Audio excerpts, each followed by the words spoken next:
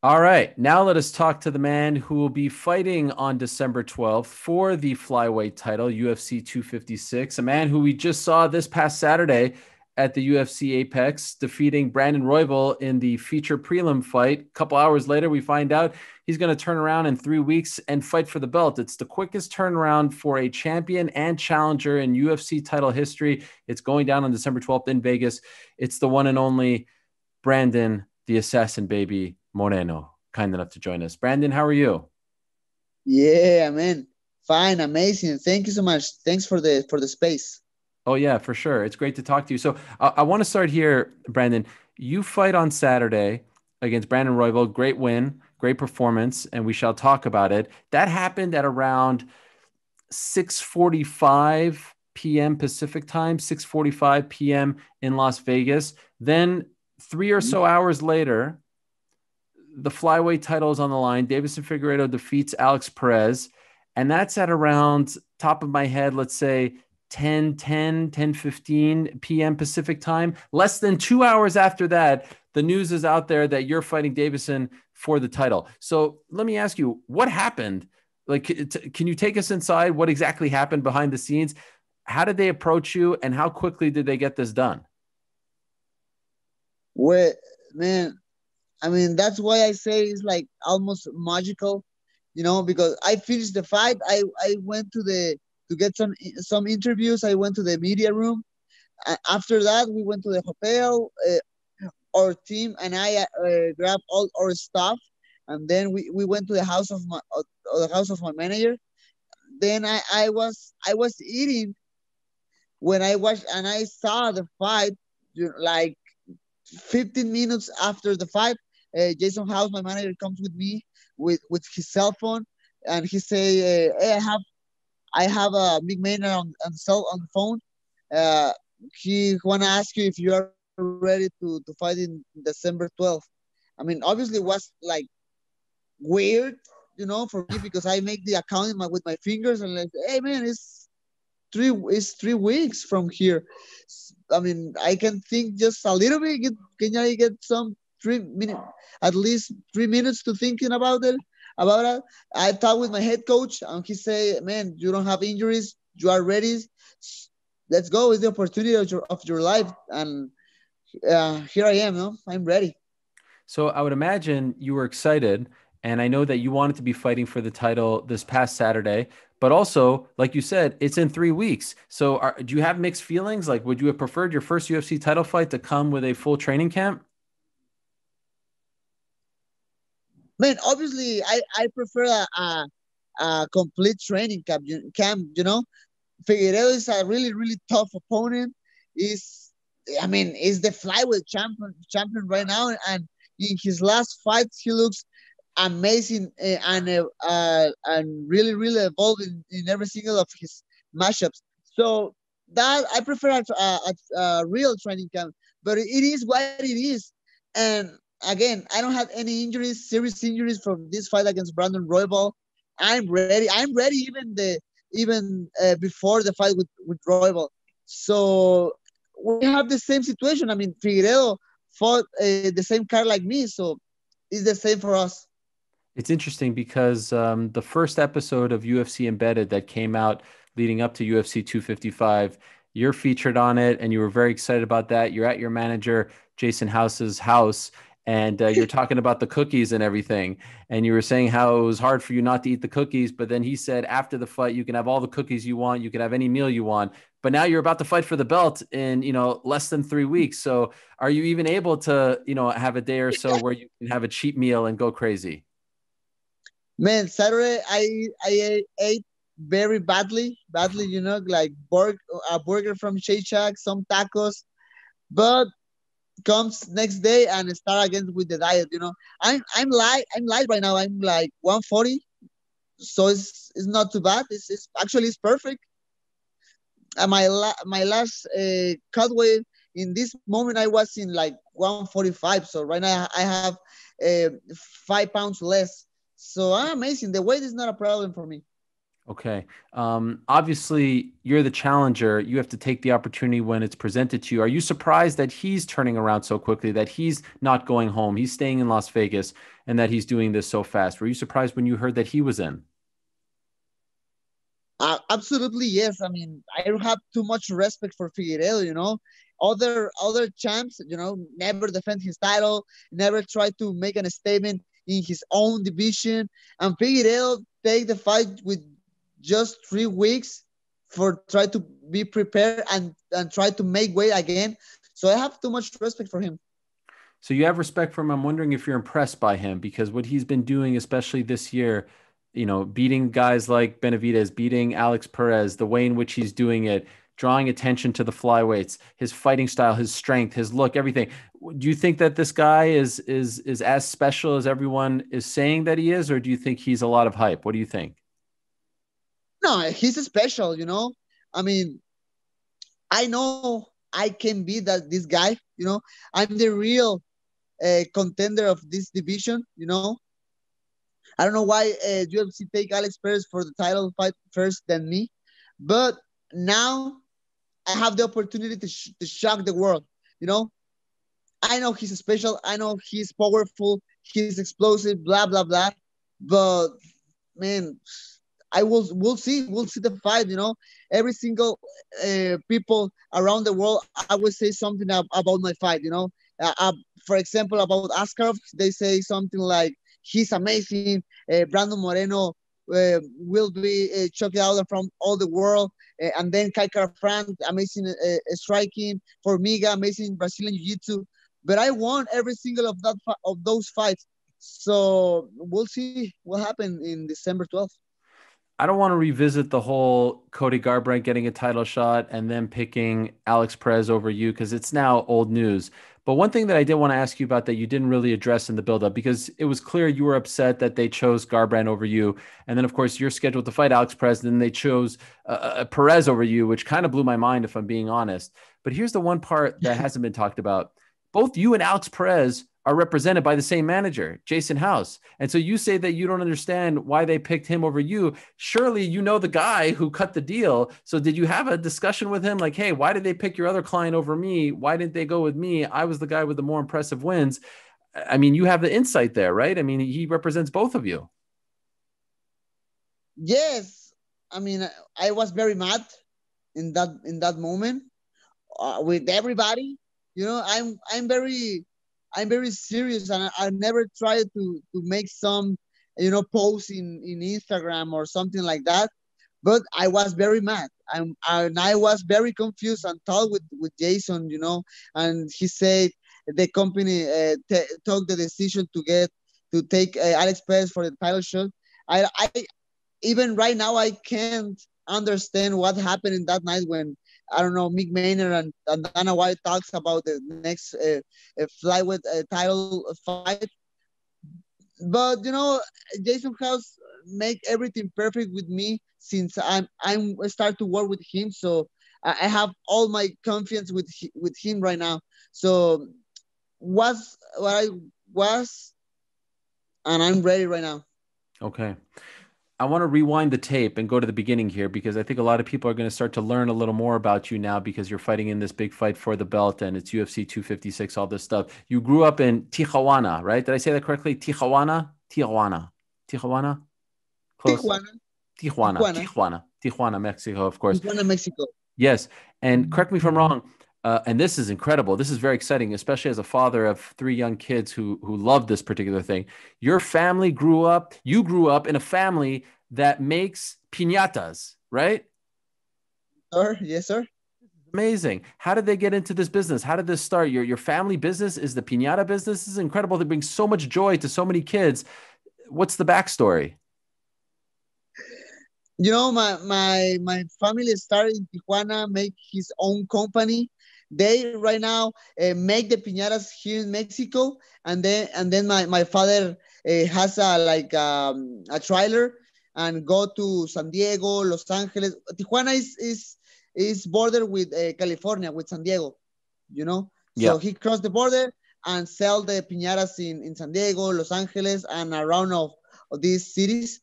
Um, and that's why my parents give me everything. To be honest, I'm not the guy who had like problems when I was a kid, because my parents worked too much to give me everything, but I grow up watching all his job, and uh, watching them work very very hard every single day. And I think that's why I have like this kind of hard work mentally every day. Wow. And did you make the piñatas as well as you grew older? Yes, in some point, yes, I'm start to work with my parents in the family company. I Then I went to the Ultimate Fighter, went to the UFC, and stopped the work in the company. But before that, I was working with them and more, because I had my first daughter when I was 20 years old. So I'm start to working for that. Is the business still running? Yes, yes, yes, yes. What is the key to a good piñata? What needs to be done to make it a strong and successful? Because sometimes you buy one and it's a little flimsy. You hit it once, it breaks. What's the key to it? I mean, at first I think it's practice, good materials, Hmm. and practice and good materials. That's it. Okay. I understand. Also, you grew up as a big fan of cartoons, right? Yes. Yes. I Legos. mean, You Dragon you Ball you. Z, Yes. Cartoon Network, Nickelodeon.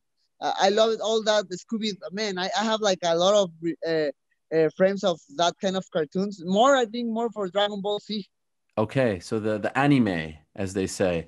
Were you a big lucha libre fan as well? Not really, to be honest. Actually, even right now, I never been in a lucha libre arena, for example. Come on. Really? Really, I promise.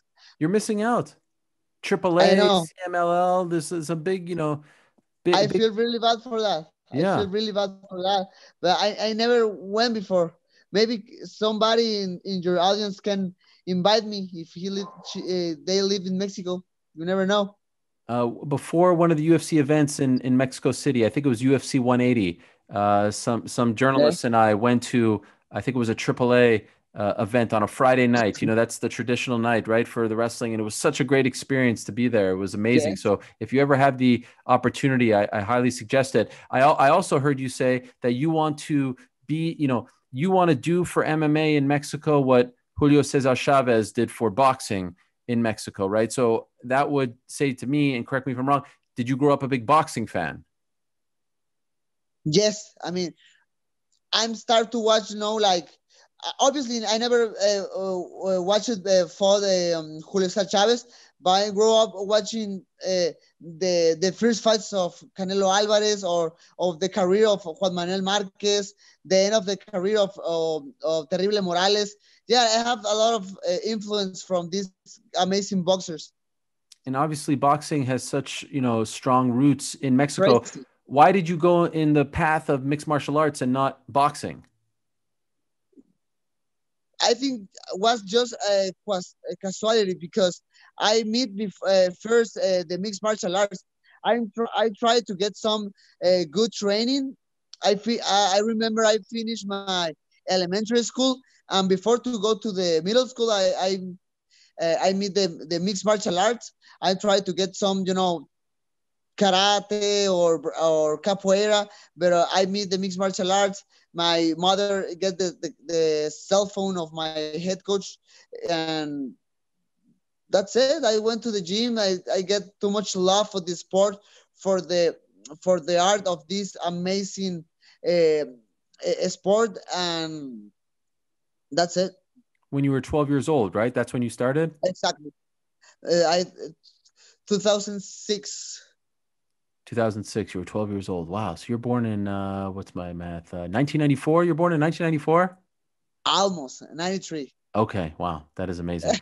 Um, At what point did you decide that this was going to be your job? Because I also believe that you used to tell your parents you wanted to be a lawyer, right? That was the initial dream, correct? Yeah, yes, but En that was poquito. like a long time ago. When I grow up and I was in the high school, I tried to get some career of nutritionist here Mm, in Tijuana. Actually, before to go to the developer program to the UFC for Latin America in Albuquerque, New Mexico, I tried to get some good college in Mexico to be a nutritionist. But then UFC called me, went to the Albuquerque, New Mexico, and I I I stayed there like 5 months. When I go back to Tijuana, I decide to put everything to be a professional athlete. mm.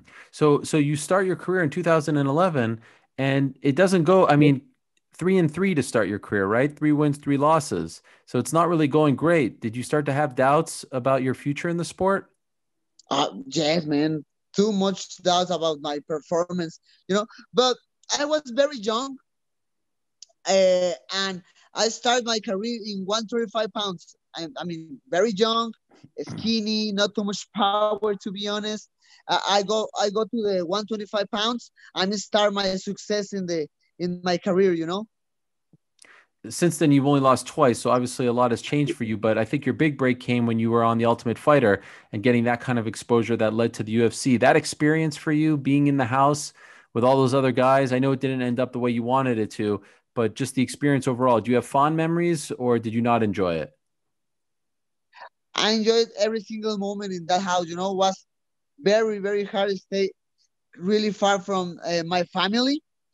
But I remember before to go to the Ultimate Fighter house, I talked with my head coach, and he says something like, "Hey Brandon, if you uh, lost in the competition, I mean, don't worry, it's fine. You're very young. You try just to learn a lot of your partners, a lot of your new coaches." And that moment, my coach was Joseph Benavides, who I love too much. That guy. So he gave me a lot of his time and showed me a lot of skills, a lot of different techniques, and I evolved too much in that competition. When you were initially released by the UFC in, I believe, 2018, if I would have Yes. told that guy 2 years later, 2.5 years later, you'd be fighting for a UFC title, would you have believed me? Man, that always was the goal. I mean, obviously, if you talked with me in that moment, I was very sad and say something like, "Man, just shut up, don't piss me, please." But sometimes I don't want to even wake up and get up to the bed to go training, but I just wake up, get up to the bed, and went to the gym and get some amazing training, and that's why I'm here now. Because I'm very persistent, I'm very disciplined, and it is what it is in the life, not just in the martial arts. I mean, it's in the life. I think so. So when you were released, did they tell you you were released because they were getting rid of the flyweight division, or was it because of your performances or another reason? No, they say about the division was very easy for them to cut my head because I lost two fights in a row. Hmm. So that combination was very bad for me. Did you consider walking away from the sport after that? No, not to be honest. I mean, again, I was very disappointed of my performance of my life in that moment. But after UFC released me, I tried to get some opportunities in other companies. But then I meet Jason, my manager, and he makes an amazing work with me. Get the fight in LFA for the championship. Uh, I won that fight, and then I go back to the UFC. Right. You have two or three children? Three. Three The last now. one born in September. Yeah. Wow, congratulations. Three girls? Thank you. Three girls, Three exactly. girls. Amazing. 6, 2, and 1.5 months. When you were out of the UFC, I saw an interview with you, and you said that you were very down because of the fact that you were no longer in the UFC, but also did something happen to your daughter where you needed money from your parents for doctor's bills and things Yes, like what happened? my daughter had like a problem in his stomach. So she needed like a surgery. Wow. She needed a surgery, and in that moment, I don't have money. And then my parents give me some money for the surgery. My second daughter born. UFC released me. A lot of bad things in my life in that moment. Wow. Is your daughter okay now? Yeah, she's amazing. She's so happy and she's crazy right now. Great. And so it just, the reason I wanted you to go over this with us and explain some of these things is because I think it makes the moment that much bigger because here you are on 3 weeks notice getting a title fight. You've been through so much, so many ups and downs. And in now less than 3 weeks, you're about to fight for the belt. Is it hard to like comprehend? Like, is it almost surreal for you that this is happening after everything that you've been through? Man, completely surreal. I mean, this life is a kind of crazy roller coaster from Six Flags. I don't know. I try to watch behind my shoulders and watch all this crazy journey of my life. I mean, I sometimes I can't even believe it all my life. But you know what? I deserve this. I know I deserve it. Sometimes a lot of people uh, put less attention in his own uh, discipline, in his own persistence. But man, I know I deserve this moment in my life. On Tuesday they came out with the poster, right? The UFC put it out there of you and him together. Well, I mean, that must have been, I saw you posting it on your Instagram too. That must have been, you're standing next to the champ. In 3 weeks, you could be the champ. That must have been a cool moment, right? Man, the moment of my life. Again, I will win that title, and after that, I need new targets and new goals. But I've been working of that in almost 10 years, Hmm. so it's amazing. Have you allowed yourself over the last couple of days to think about what it will feel like when Dana White puts the belt around your waist and your life has changed forever as UFC champion? Do you let yourself think about that? Yeah, man, I love it. I always try to watch that moment in my mind. Always I try to be focused in that moment. You know, stay always ready for that moment. Carry the bell on my waist. Yeah, it's amazing. He's looked really good as of late. In your opinion, what's the key to beating Deiveson Figueiredo? I mean, I know he's powerful. I know he has power in his right hand. His Brazilian Jiu-Jitsu is amazing. I need to be very explosive. I need to be very fast. I need to put some respect in the fight because I think his last opponents be very careful about his abilities. Hmm. Obviously, I need to be very careful of Figueiredo because he is really dangerous. But I don't want to respect him too much in the fight. I need to show I can bring a really good show in that fight. So I need to be fast. I need to be explosive. I need to show some respect. But I think the most important thing is put my Mexican heart in that fight. Yes. And there's a great history of Mexican fighters and the heart that you guys possess. Just curious, he has a fun, persona and look. Do you feel like he's too cocky? What do you make of him with the glasses and the hair and the shirt and everything? Man, no, I mean, I think he's trying to sell tickets for the boss, Yeah. and it's fine. He's trying to be a trash talker. It's crazy. I don't like too much that kind of attitude, but it is what it is. For me, it's never personal. For me, is I need to get that bell, not for beat Figueredo. I need to get that bell to change the life of my family, and Hmm. that's it. How do you think you beat him? Woo! Maybe third and fourth round. After a really good matchup against him, after a really good exchanges. But maybe I don't know, knockout, submission, whatever you Whatever. want. Yeah. Two last things. Why do they call you Assassin Baby? My pro debut was in 2011. The commentator just gives me that nickname, and the people start to call me in that way. And at first, I don't like too much the nickname, but stay with me, and right now it's like it's fine. Yeah, it works. It's memorable. And I hear that you are It a works. I mean, are you an avid collector of Lego and Funk Pop dolls? yes, sir. I have too much toys here.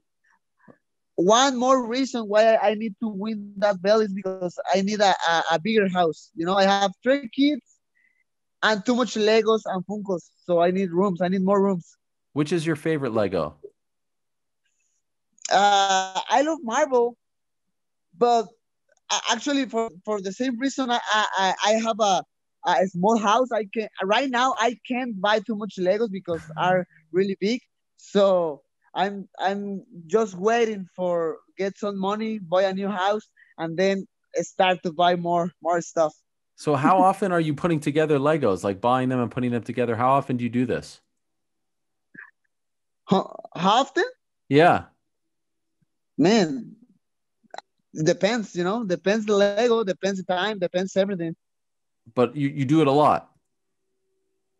Like once every 2 or 3 weeks, Okay. maybe. And what about Right now, yeah, yeah. What about Funk Pop doll? What's your favorite one? All time great.